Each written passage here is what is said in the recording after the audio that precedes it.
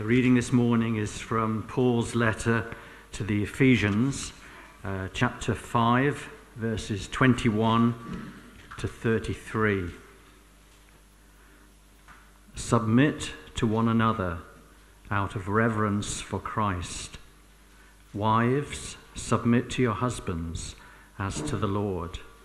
For the husband is the head of the wife, as Christ is the head of the church, his body, of which he is the Saviour. Now, as the church submits to Christ, so also wives should submit to their husbands in everything. Husbands, love your wives, just as Christ loved the church and gave himself up for her, to make her holy, cleansing her by the washing with water through the word, and to present her to himself as a radiant church, without stain or wrinkle or any other blemish, but holy and blameless. In this same way, husbands ought to love their wives as they love their own bodies. He who loves his wife loves himself. After all, no one ever hated his own body, but he feeds and cares for it, just as Christ does the church, for we are members of his body. For this reason a man will leave his father and mother and be united to his wife, and the two will become one flesh. This is a profound mystery, but I am talking about Christ and the church. However, each one of you also must love his wife as he loves himself, and the wife must respect her husband. But this topic is actually a sensitive subject in many ways. I know many of us in this room, hearing this sermon, have been affected by, or perhaps even been through, a broken marriage ourselves. And let's not disguise that. These are difficult subjects. And I want to remind ourselves that as Christians, none of us claim to be perfect. We claim to be forgiven. There's a big difference, isn't there? You know, we just believe that God is the one who forgives us, and underneath us are the everlasting arms to pick us up when we fall and fail and to put us back on our feet. We have the Bible, which is an incredible manual. It's God's instructions for life. I don't know how many of you have ever picked up the manual for your car and read it from cover to cover. Have you? Could you put your hand up if you've done that? Ian. Well, I bow to you. I don't think I've ever even picked mine up unless it's a sort of, how do I change the light bulb? But wow. Yes, but this is a book that I have read from cover to cover, and many of us in this room probably have. This is our instruction manual for life, so it's really important. But we often fail. It's the sort of template for perfection, and none of us claim to be perfect. But we know that if we deviate from this, we know where to go to try and get back on the right path again. So, an important book. My brother married his wife in 1986, 2 years before Joanne and I got married. His wife had been through a very abusive marriage before, and when they married, she already had 3 children. 2 of them had been kidnapped and were in America at that stage, and all kinds of mess. But at the service, the man who officiated at the wedding, Ken Swan, down in Winchmore Hill, said this. He said, God is a specialist at redemption. And do you know what? Over the last 34 years, 36 years, I've just witnessed their marriage being an incredible demonstration of amazing redemption. They had another child of their own. They adopted 4 more children, all broken people, really, and they sort of put them together, gave them a family. Then they served God in Afghanistan, and you just cannot imagine what God did through that couple who started in that place of brokenness and have just been a demonstration of God's redeeming, healing power. So what I want to do is look at marriage. I want to look at sort of really from the big picture. So I want to look at sort of God's reasons for creating us. Why did he make us in the first place? And then kind of focus down on God's building blocks for society. I want to talk a little bit about the devil's attack counterattack on God's plans. And then I want to look, if you like, being a medic, talking about the anatomy and physiology of a good biblical marriage. So that's where we're going today. Let me just turn this on. So I love this. I love this cartoon. Mom, what is the meaning of life? This little boy, I was asking his mother. The answer comes back, you are. And I think that's so profound and so true. You are. You see, God is love. I imagine a time in eternity past when God the Father, God the Son, and God the Holy Spirit were kind of with each other, and they were just saying, I love you so much. I'm exploding with love. Yes, I am as well.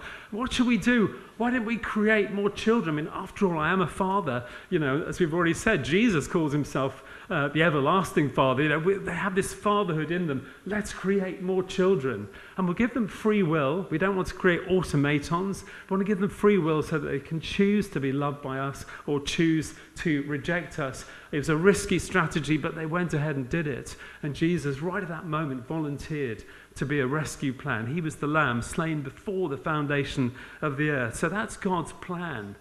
He made us in his own image. And the fact is that God is such a tender father. When I was 8 years old, I was sent away. My parents were living in Germany. I was sent away to Dartmoor to a boarding school at the age of 8. My headmaster became my father figure, and I can tell you, he was a disciplinarian. He had a cane in his office, which he enjoyed using, and he did frequently. So I was in fear of this man, and he was actually my father figure. My dad was in the army, often away for 4-6 months at a time, quite remote for many parts of my growing up. So when I became a Christian and I realized that God was my father, in some ways it didn't exactly fill me with delight, you know, that I hadn't had the best of role models when it came to fatherhood. But then I came across this book here. And do you know what? There are some scriptures in this book here that are like a fine wine. I'm not a wine connoisseur, but when I see wine connoisseurs pick up a glass of wine, a big one, you know what I mean, and they pour in a little splash of red wine, and they taste it, and they kind of look at the colour of it, don't they? They swish it around the glass, and then they smell it, and then they don't even swallow it, they just sort of rub it around their mouths. So, I think it's the south side of the vineyard. You know, whatever it is. I think it's red. And then they drink it. But I'm like that with some scriptures. I am like that with some scriptures. And one of them is Ephesians 2:4, which goes like this: because of his great love for us, God, who is rich in mercy. Smell this. Because of his great love for us, God, who is rich in mercy, made us alive when we were dead in our sins. And God raised us up and seated us with Christ in heavenly places in order that in the coming ages he might demonstrate the incomparable riches of his grace in his kindness to us. Can you just sort of savor these scriptures? You know, I literally spend a little bit every single day of my life just going through one or two of these scriptures. Titus 3:4 is another one. When the kindness and love of God appeared, he saved us, not because of any righteous deeds we had done, but because of his great mercy. And so it goes on. So you need to spend time in these scriptures, just kind of feeling the scent and the taste and the odor of God's great love for us. So he's not an old angry old man with a stick, with a headmaster with his cane ready to beat us. He wants to love us. And I look at my son with his 2 daughters. I see the model of good fatherhood, the patience, the kindness, the sweetness, the love, the tenderness, picking them up when they fall. And so this just reminds me, he's a reflection of God. It's so important. So this is the love of God. Many of you know this book here. It was written in 2002 by Rick Warren. By 2020, it had sold 50 million copies and been translated into 85 different languages. It spent 90 weeks at the top in the New York bestsellers list. Everyone wants to know, what's my purpose in life? But let me ask you, what's God's purpose? Yeah, that's an interesting question, isn't it? What is God's purpose? Is it written down anywhere? Is there a book? Well, as it happens, yes. Ephesians 2 also.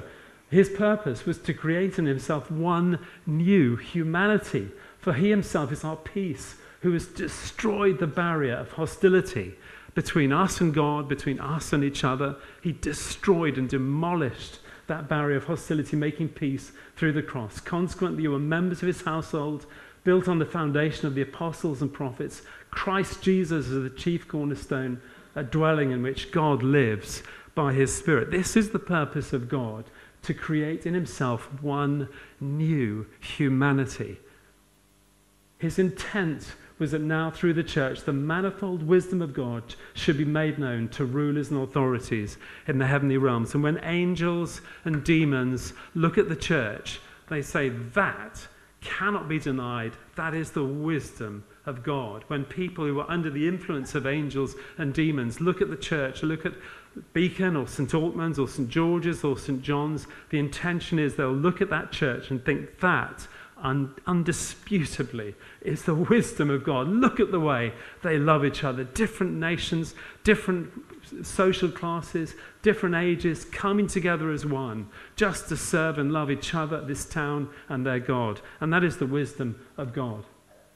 And the building blocks of this new humanity, as Mike read out, is the church. So here we go. Is the family.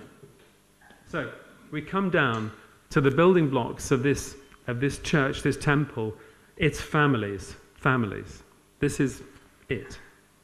Pretend.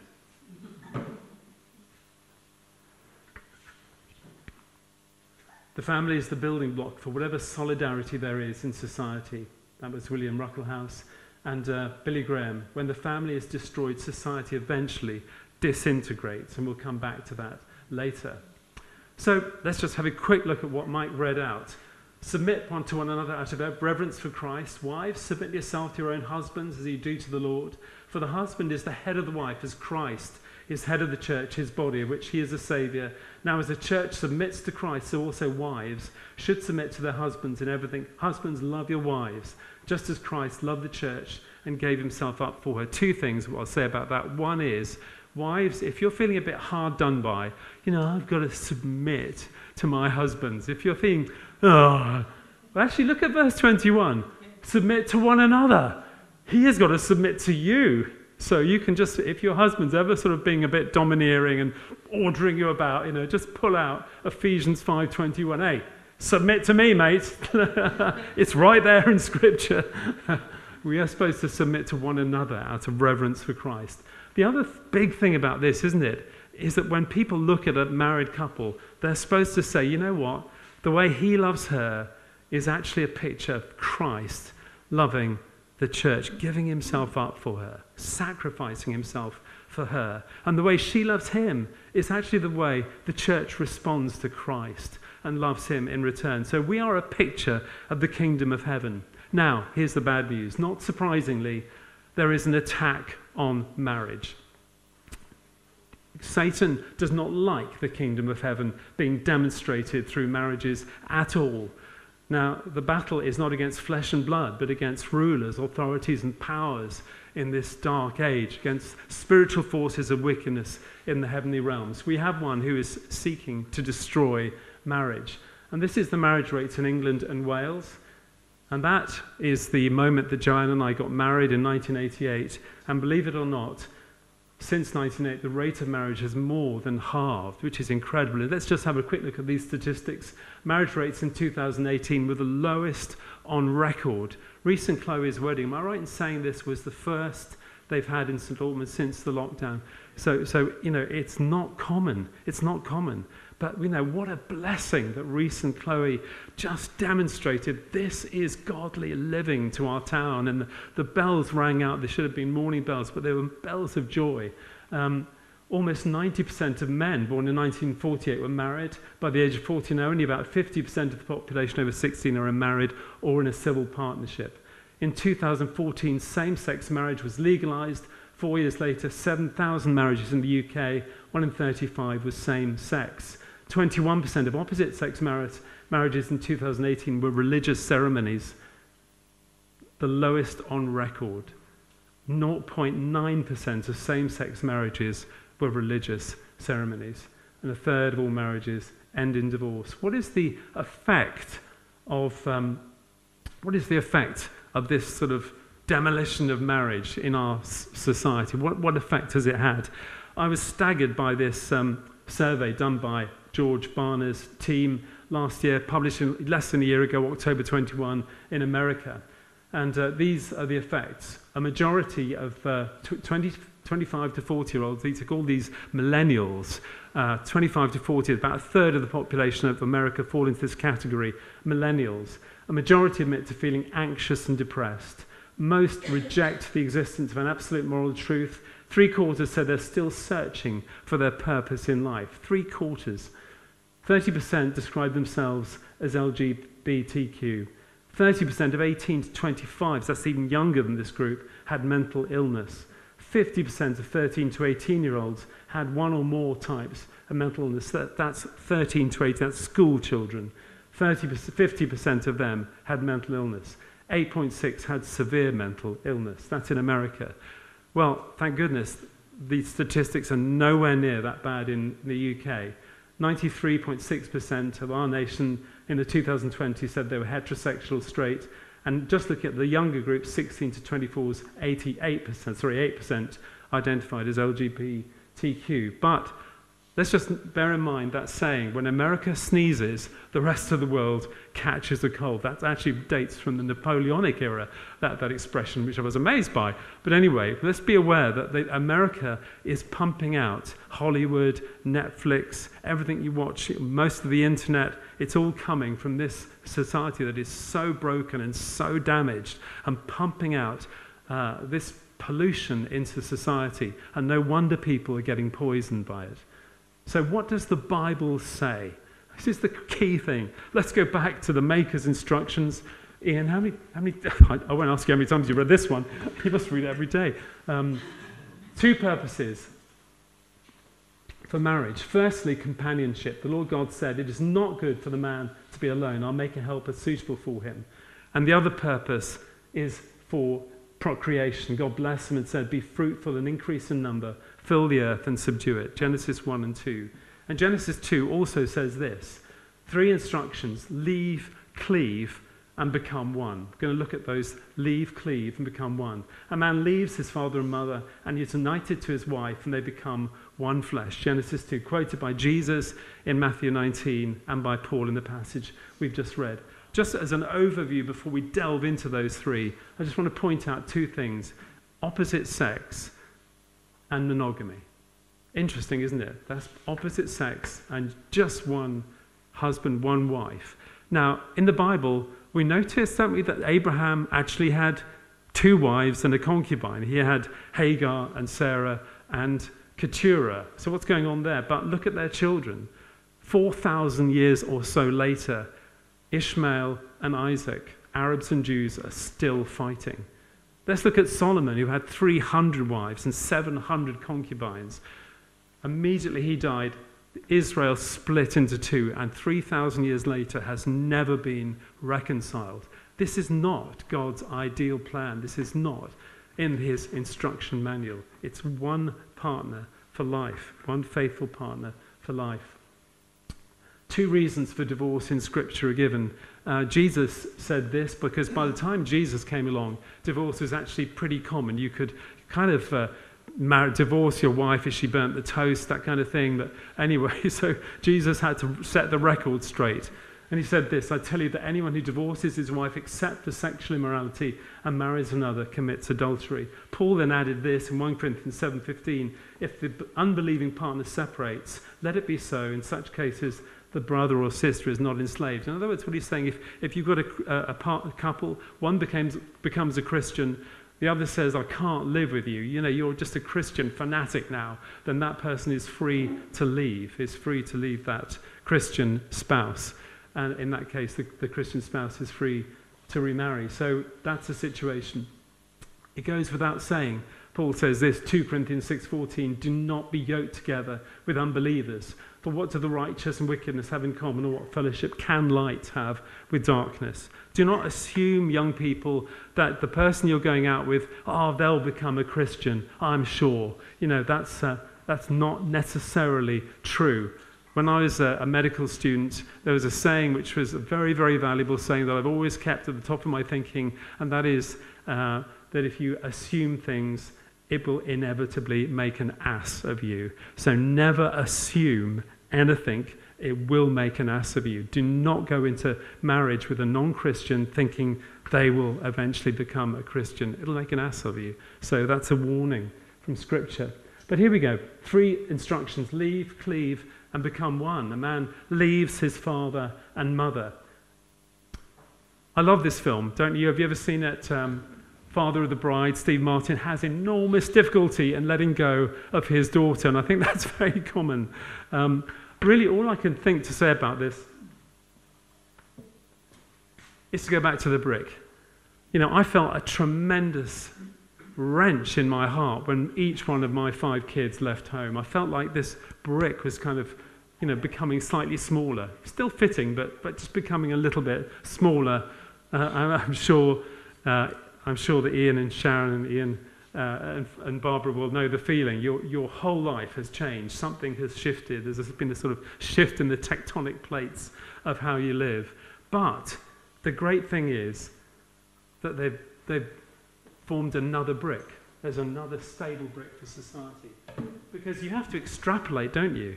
People who leave home and just cohabit, they're not forming a solid unit. They're just doing damage to society. Do you understand that? If you extrapolate this, they're not forming another solid brick for society. This is not going to be sustainable in the long term, according to Billy Graham and others. So the basic unit of society is a stable marriage. Cleave, united to his wife. Now cleave, Eric, what does cleven mean? Kleben, I think it means stick or kleben. Oh, kleben. Kleben. Yeah, sorry. What does it mean? It's your German, I don't get it. Yeah. Kleben means to stick. Stick. So cleave comes from kleben. Kleben. So I've stuck these 2 bits of paper together. Can you see there? 2 bits of paper stuck together. What I'm going to do now, before your very eyes, I'm going to rip these in 2. Let's see if it just rips neatly down the sellotape line. It's ripped the paper. Yes, there's been damage not just to the glue, but to the paper. When you rip something that's been claven together, it's actually people that get damaged, not the marriage contract that gets damaged. It's the people that get damaged as well. So, what does the word cleave actually mean? What is this sellotape? Sellotape in this illustration is true biblical love. And actually, do you know the glorious thing about sellotape? It's something that you can control very accurately. Something you can control. You tell exactly how much you take off. Now, can you control emotions? You can't, can you? Can you control physical desire?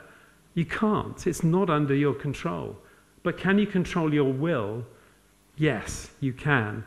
So this is biblical marital love, something that you can control. Now notice in Deuteronomy 6, God says to the people of Israel, I command you, love the Lord your God. How can he command it if it's just an emotion? He can't. He's talking to the will. Jesus said in John 15, love one another. A new commandment I give to you, love one another. It's not emotion. He's talking about the will. People say, don't they, I can't come to church today. I'm in a bad place. Are they right to say that? I can't come to church. I'm in a bad place. I don't think they're right to say that because they're talking about their emotions. And Jesus never addressed the emotions. He addressed the will. He commanded us to love one another. No matter what our emotions are doing, that is a command. Now, we have to understand something about the human. This is the anatomy of a human being. We're tripartite beings. We have a body. We live in a body. We have a soul, which we have. I have a soul. But we are spirit. And the soul consists of mind, will, and emotions. So what we're talking about here is this. We're talking about love that comes from the will, from nowhere else, not from the body. Now, There are three types of love, Greek words for love. Eros, which is lust, physical lust. We're talking about philia, which is an emotional love, brotherly affection. And then we're talking about the God kind of love, agape love, which is centered in the will. Judy did a brilliant sermon yesterday. Absolutely brilliant. Do you remember what she said? She said, what one word would describe Reese and Chloe? Reckless. Reckless. He said, why did she say that? Why did she say reckless? Because she said they just made this vow that they will love one another in sickness and in health till death us do part. That was something they vowed recklessly. They vowed that. So they were right. They were right to make this reckless vow. They could do because it was founded not on their emotions, not in their physical. Their emotions change, physical desires change, but the will is something constant that you can promise till death us do part. And they did it beautifully. So, cleave is something that is founded in the will. And then we come on to one flesh. One flesh. Sex. So, sex, I believe, is just... Notice that sex was not a result of the fall. Sex was before the fall. So actually sex is something ordained by God. And in English we call it consummation of a marriage. What does consummation mean? Con means with or together. Summation means completeness. So what we're talking about, sex, is actually something that is the finishing touches. Once you've looked after the leaving of your parents, the sort of responsibility for society. Once you've looked after cleaving, you've made that vow, that covenant contract before God, then the sex can come, and that is the right place for it.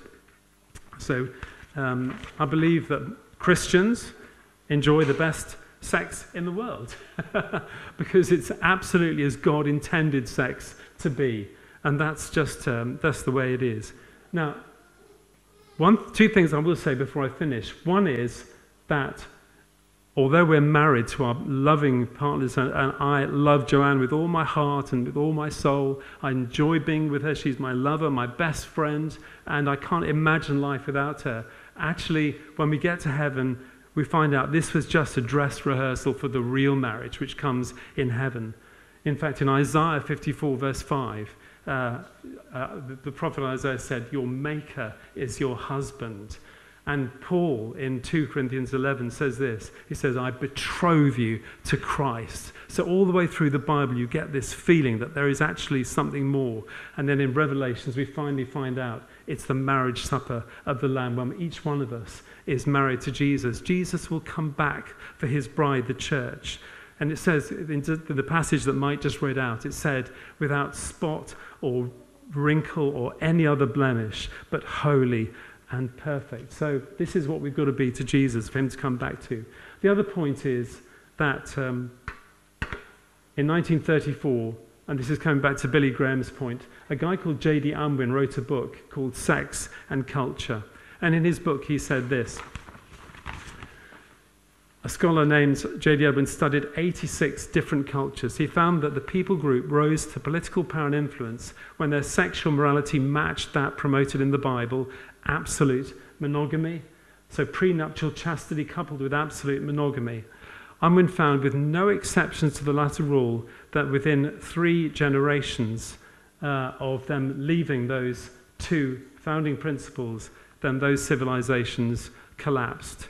We are now 3 generations from the 1960s, when the permissive society came in, when free sex started coming in, when people started abandoning prenuptial chastity and absolute monogamy.